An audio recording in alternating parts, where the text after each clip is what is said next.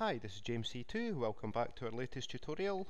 In today's tutorial we're going to look at Microsoft Dynamics CRM's security model, in particular users and security roles. This tutorial will be done in two parts. You can skip to part 2 by clicking on the card link near the end of this tutorial. In the first part of the tutorial I'm going to show you how to set up the security role for one of our users called Daisy. In the second part of the tutorial we're going to show you how the security role can impact on the records and functions that Daisy and other users can fulfill within the CRM. So let's start by looking at how to apply a security role to our user who is called Daisy. We do that by navigating to the settings area, and within settings we need to find security. Within security I can see a list of users by clicking on the users link. At the moment we only have 2 set up, so we're going to look at how to look at the roles which Daisy has. So I will select her record and click on manage roles, and we can see that there are none applied to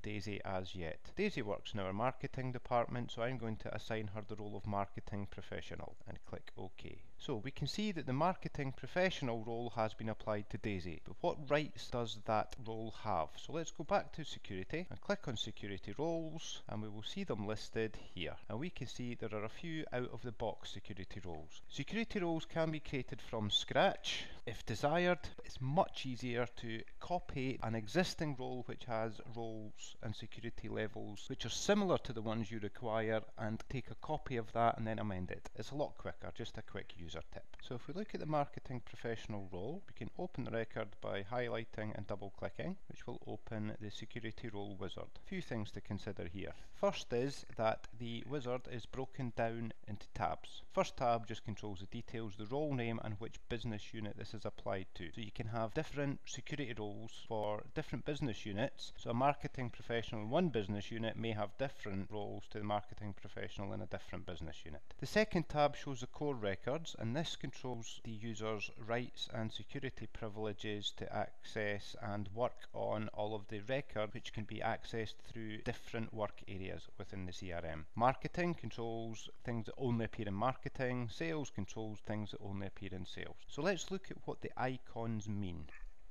Let's look at the account record. Now we can see that the account entity, this user, has this symbol on the account under create. Now what this means is this user can create accounts which belong to themselves. If you look at the key at the bottom of the screen, you'll see none selected, user, business unit, parent-child business units and organization. That controls the access to the records that belong to that level of security, if you like. For example, at the moment, under account for create, we have this icon here which shows that they can create records that belong to them. This user, under the read column for account, can see or read accounts that belong to anyone in the entire organization. They can also edit them because they have the same icon, the green icon. If you look at activity for write, so write access on activity, this user can edit activities which belong to themselves and anyone else in the same business unit. So in the grid you can see the entity listed down the left hand side, the access rights across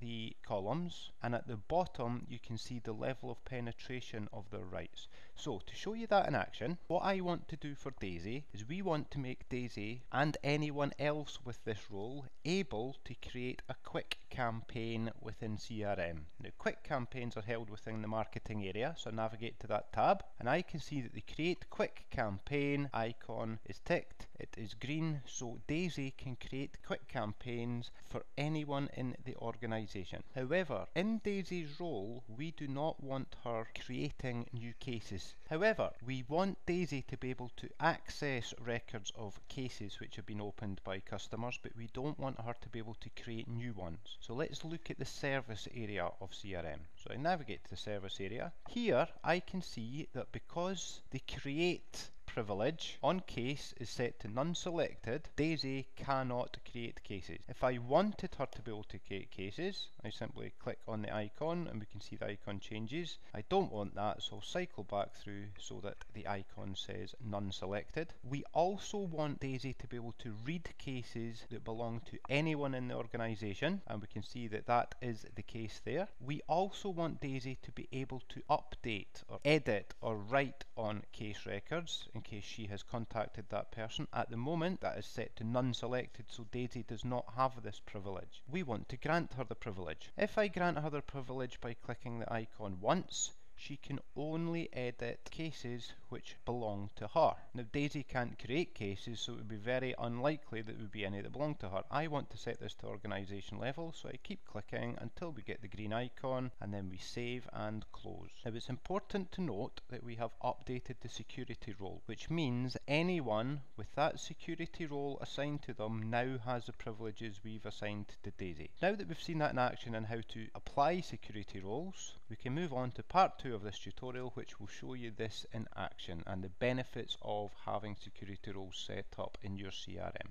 Thank you for watching, hope you enjoyed the video. Please like it. If you are interested in getting in contact with us, please don't hesitate to do so, and I look forward to speaking to you in part 2 of this tutorial.